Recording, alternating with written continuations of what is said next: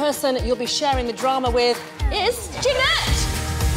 I feel really lucky that I got partnered with Janette. The main thing was she's very small, so I'll be able to throw her about. Yes! He's a really easy, laid-back, funny guy. Nice. It's a nice match, good match. It was full of intent, it was full of purpose. You are one to watch. Definitely. Week 2, here we come. Ooh. We're doing salsa this week. I'm quite surprised that Janette has trusted me with these lifts very early on. You better catch me coming down. Spank me gently with a wet chamois. Your bum, it was like you were chewing a toffee. Wow, babe. Hard.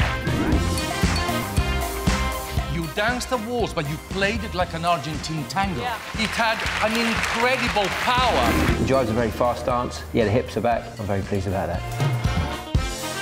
You definitely shook me up. That was so entertaining. Top of the leaderboard. I think I'm more surprised than anyone. I think work-wise, we are definitely in the right place. The one who comes out first sets the bar, and you set it high. It was clean, tight and efficient. Well done. One of the most rewarding experiences of doing this show is getting to know Janette. Good. To get along with someone so well and then to also be able to deliver, it's a dream come true for me. I think we might have set the bar a little bit too high, too early. That's what I'm worried about. I thought the whole thing was a little bit stilted. The steps didn't seem to connect. You are too upright. You didn't get it in this. At times, it felt a little bit jagged. It's acceptable. It wasn't exceptional. I'm slightly disappointed. We started off very strongly in this competition, but last week I think we scraped through Blackpool's in sight. Hopefully we'll rise up again. You're back in the game big time. Blackpool was an amazing experience. We're moving in the right direction. Hopefully we can continue to get stronger and stronger. It was unashamed, out there, fun, and I loved it. Working too!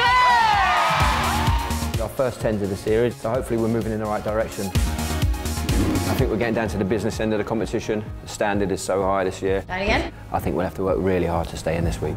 There was a big old mishap. I think that probably threw you, and then suddenly you're crashing into other dancers. It didn't work, sadly. Jake and Janette, you're through to the quarter-final.